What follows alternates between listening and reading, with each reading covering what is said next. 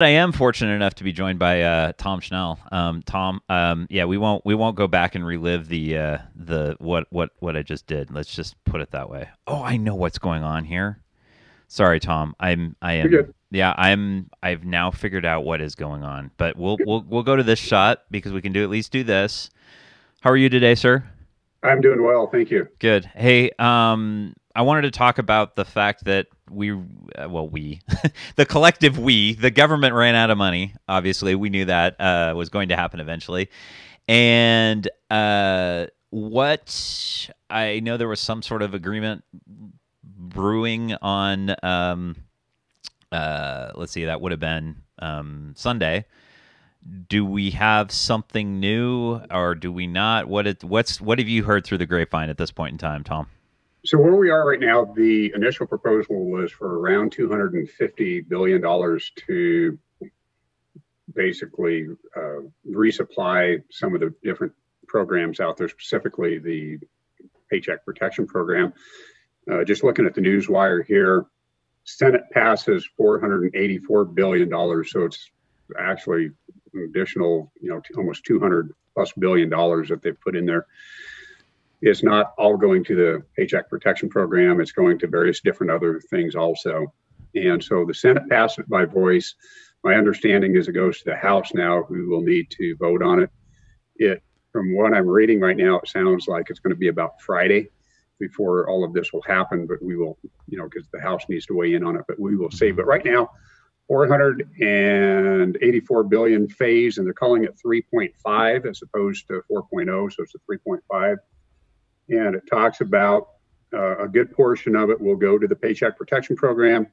It also looks like some of it will go to hospitals, and another 75 billion will go to testing. So not all of it is going to go to financing small businesses, but a large portion of it will be going to redo the Paycheck Protection Program.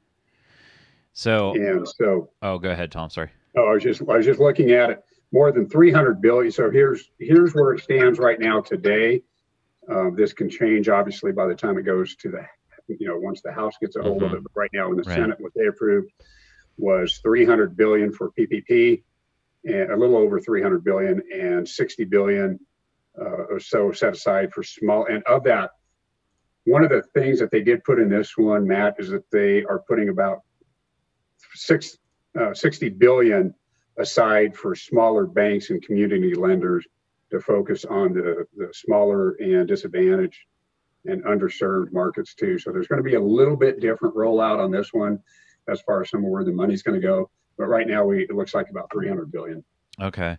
So I mean, I put you on the spot. I mean, um, um, obviously, this will be one of those things that kind of does it go to reef? I mean, how is this going to be?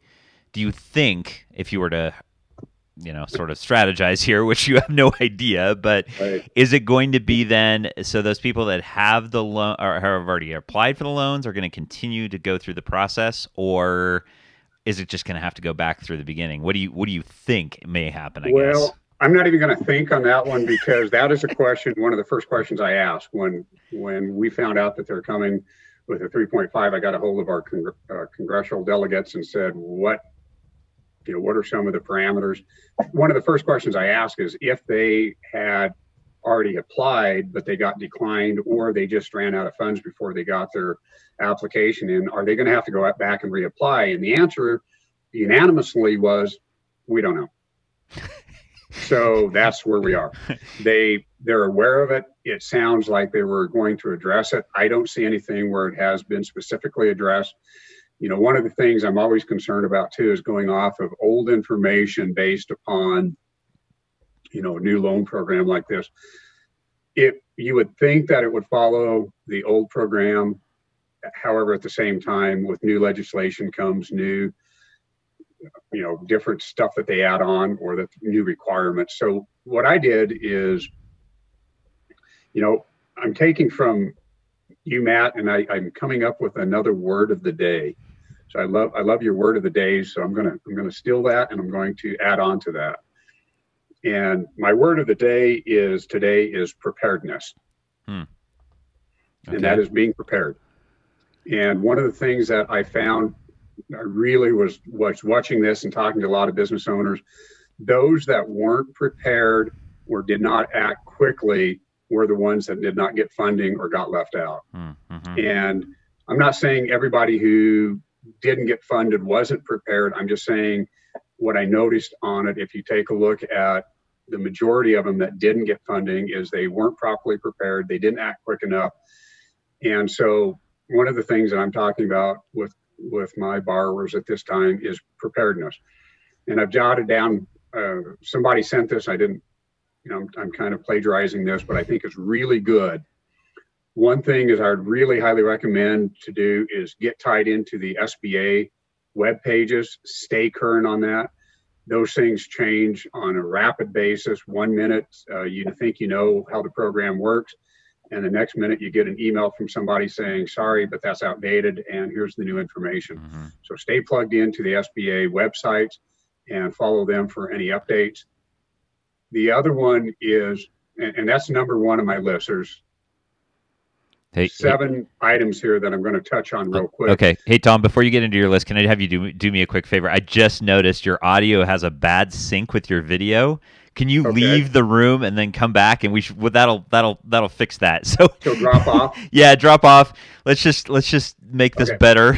Okay. Just like I don't want to see the whole bad Japanese movie sort of situation. Okay, thank you. Yeah, it's I've noticed that in Zoom, just a tip trick, sometimes you have a bad audio sync. And I've discovered that a lot of times if you leave the room and come back in, it seems to work really well. So we'll give Tom a second because I want to make sure that we, as he gives his tips, we have good information. And that's, I don't want to have to, I want it to look good for you guys too. So here's Tom coming back. We'll check his audio here in a second. How's this? Oh, it's much better. Thank you, Tom. Yeah, that's better. Okay, now. Okay, so you gave the first one. Now we'll let you get into the second one, I guess. Okay. Well, let me just go through and kind of start over. So there's 7 points here as far as staying prepared in this type of environment. And I think really, anytime you run a business like this, I would say preparedness is a key critical issue. One of them, the first one is be current, and that is check with the SBA websites for the most recent guidance and forms. If you filled out an old application, make sure you have the new one. One of the things that we heard about a lot of people who didn't get the funding was that they got on right away. They filled out the application and they realized that it was an outdated one and they'd already submitted it. So they had to go back and resubmit it. So make sure you have the proper guidance and also the current form. So number one is be current. Number two, make sure you're what I call be aligned. And that is clearly know who and how you arrived at your average monthly payroll costs and loan amount. So, make sure that you know how you came up with that. Document everything. Mm-hmm. Be able to verify, validate, and document everything that you submit.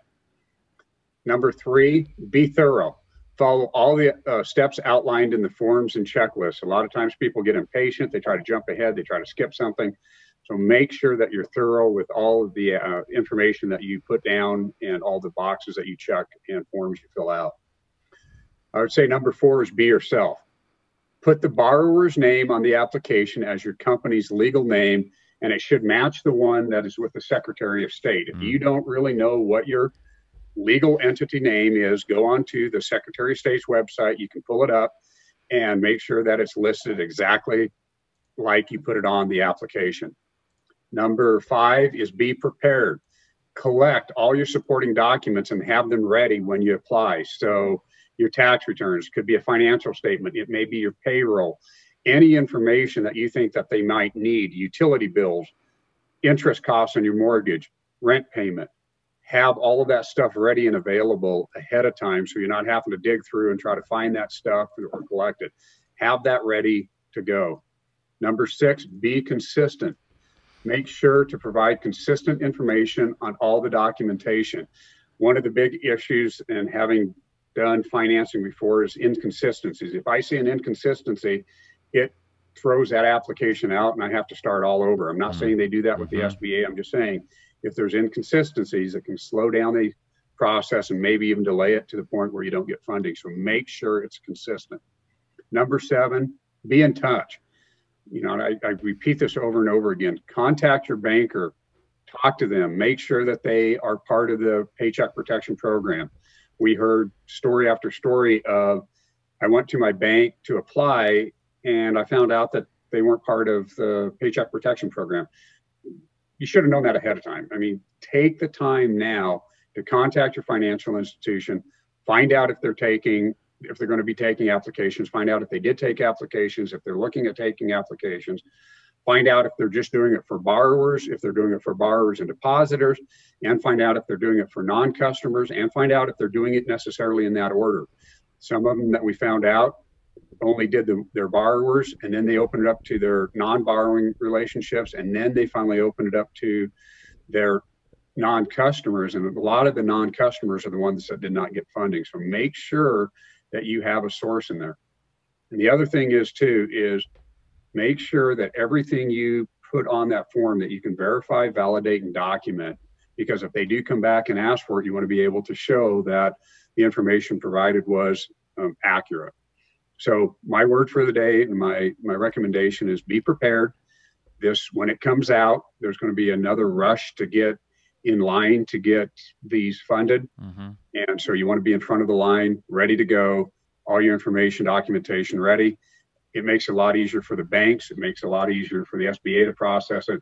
And so my recommendation is be like the Boy Scout and be prepared. Right.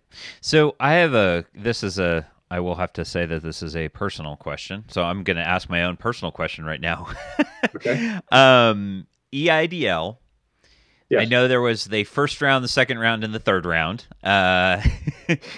If someone, me, applied for an EIDL and has heard nothing, would that be normal? Because I think you had mentioned something about it would take like up to 2 weeks to even get onto a processor's desk. Is that what you're hearing still at this point in time, Tom?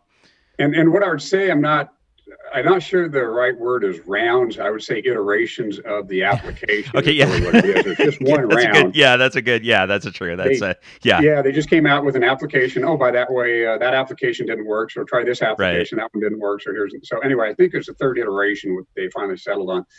And normally what I would say is, hey, if you haven't heard any information, probably, no information is bad information. What we're finding out is kind of the opposite is true. So there is no consistency. And I've been talking to people all over, and people who applied early on and that were sure they got the loan, they found out early on that they actually got funded for the Paycheck Protection Program. And then all of a sudden on Friday, they got a notice from the SBA that they'd been declined for their EIDL loan. And they were very shocked. So they called the SBA. They finally got through and talked to one of the officers and said, what's going on? And they said, well, because you got, funding through the Paycheck Protection Program, we declined your loan because there's just not enough money to go around. And so we're trying to spread it around a little bit more. So that's why you're declined. And so it was like, okay, well, I guess that makes sense. Then suddenly we were hearing people that said, well, what's interesting is we got funding from both of them. In fact, we just talked to a coworker who has a business who got approval for the PPP loan and got it funded, and woke up this morning, checked his checking account, and lo and behold, there was the EIDL loan. So what I would say is, if you haven't heard anything, if you got a number from the SBA and you haven't heard anything, just keep checking your checking account, because they're not notifying anybody. It's just showing up unannounced. Okay. And it's very strange. I mean, Matt, I wish I could tell you, yeah, this is what's going on, or if this happened. But right now it's all over the board. We're hearing people that didn't get money. We're hearing people that got the Paycheck Protection Program but did not get the EIDL loan. In fact, they got declined because they got the Paycheck Protection Program. Then we're hearing people that got both of the loans, and there is no consistency. So I wish I had an answer for you, but what I'm going to say is every morning, wake up and check your checking account and see if the money came in. All right, sounds good. Yeah, okay. And then yeah, that's just, it is interesting. Oh, and I did hear something. I think what was it? 14 years of loans in 14 days? Is that what I heard from SBC or something to that analogy? Yeah, the SBA sent that out. Yeah. Is the volume was just, it was, I mean, you look at the sheer volume, if you think about it, I mean, $349 billion in what, a week and a half? Yeah. I mean, that's just unheard of. Yeah. I mean, you look at the thousands and thousands and thousands of applications that they had. I mean, this was beyond. Most banks that I talked to, I should say banks and credit unions that I talked to, actually had a staff up to handle the volume, and they're still processing because they have 10 days to fund it once they get the approval. So they're still, funding the ones that they got the approval on. And then really comes out, and I've been getting a lot of questions on this. The banks have been reaching out and going, oh, okay, but wait a second. In 8 weeks from now, a lot of these loans are going to be forgiven, and the business owners are going to be coming in and asking for forgiveness. What do we do then? And it's like, well, you're going to have another surge of these business owners coming in with their documentation showing that they have, spent the money on payroll and rent and mortgage interest and utilities. And then becomes a process and then it becomes a process of going through all that stuff to documenting that to make sure that they've, done it according to what the SBA outlined. But I really don't want to get into that. I think that'd be a good question for a banker to answer as far as, how they're handling that. The SBA did put out some guidelines. We're hearing that they may clarify some of those guidelines later on this week.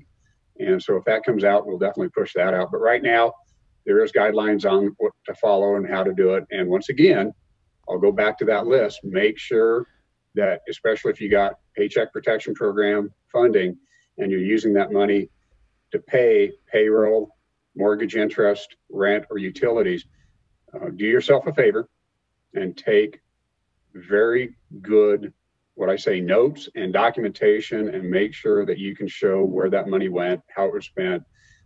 Document. I can't say that enough. Be prepared. Right. Yeah. Anything else, Tom? I think we've covered, the kind of the things I was curious about, but anything else that you want to make sure that we know before I let you go for the day? I think really right now, just, I don't want to repeat the word again, but Matt, it's so important right now to be prepared. Say it anyways, Tom. Say it anyways. I just, having done this for, I'm not going to say how long because it's going to date me, but one of the things that I can say that I've seen that businesses that are successful versus the ones that struggle is preparedness. And that is whether that's being prepared financially, or in this case here, just being prepared to come in. When I accepted loan application, and I still do, when I accept loan applications, those that are prepared tend to get financed at a better, I would say, approval rate, just because they have the documentation. I mean, to me, I'm not going to go the whole thing through it, but when I do a loan, everything that I do that I ask a borrower for is to verify, validate, and document the information that I need to see if they apply, they qualify for the loan. And the same thing is here. So make sure you have this information. If you haven't, get your tax returns out, get your financial statements out, get all those records that I talked to you about going forward, making sure that you're keeping those records. I can't stress that enough. And yet I see people who come in and they're just not prepared, and then they don't understand why they weren't qualified. Yeah. Great. Thank you, Tom. I appreciate it. Thank you for joining me this afternoon. Absolutely. Yeah. I know you're a busy guy. You've got... No, we all are, and I just appreciate you doing this. Thank you. It's always a pleasure seeing you. I can't wait to, we're out in the public again and actually see each other face to face. This telecommuting is fun for the first week, and then it's getting kind of old. Yeah. No. Are you joining us Thursday for our virtual pub talk? Pub talk, absolutely. I can't wait to do it. Actually, it was kind of funny. I was thinking of that exact thing when I said I can't wait to see you face to face. Love seeing you at Pub Talk. I miss all my peeps there. Miss all the people from EDCO there and all the entrepreneurs and investors. So absolutely, I'm going to get my popcorn and Pepsi and sit on the couch and watch you do your magic. Thanks, Tom. I appreciate it. Hey, thank you all for joining us on another edition of Show Up Central Oregon. We'll be back tomorrow at 3:30 with Sherry Helt. So it's going to be another great day. And hey, remember, everything you do, show up Central Oregon.